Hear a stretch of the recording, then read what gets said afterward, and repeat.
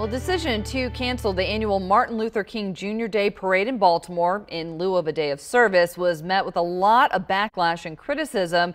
It's causing tension between the mayor's office and the city's Office of Promotion and the Arts. Late last night, though, the mayor tweeted that the parade will be happening on January 16th. WMAR 2 News' Nordea Lewis is live in downtown Baltimore with more on this story. Good morning, Nordea.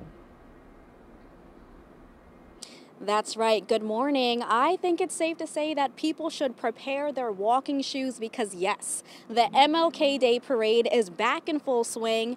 Now, the decision came with a lot of back and forth. Just days ago, the city announced Baltimore will be celebrating MLK Day through a day of service rather than a parade. But many people disagreed, specifically Councilman Eric Costello, who stated that the Baltimore Office of Promotion and the Arts cancellation of the parade leaves them in violation of their contractual agreement with Baltimore City.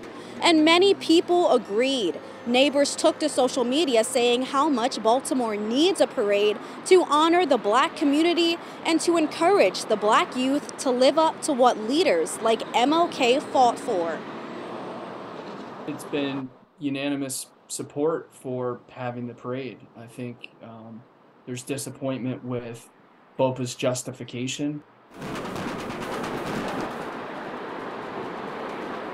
Well, the cries were heard, and Mayor Scott says MLK Day will be celebrated with a parade beginning at noon at the intersection of Martin Luther King Jr. Boulevard and Eutaw Street.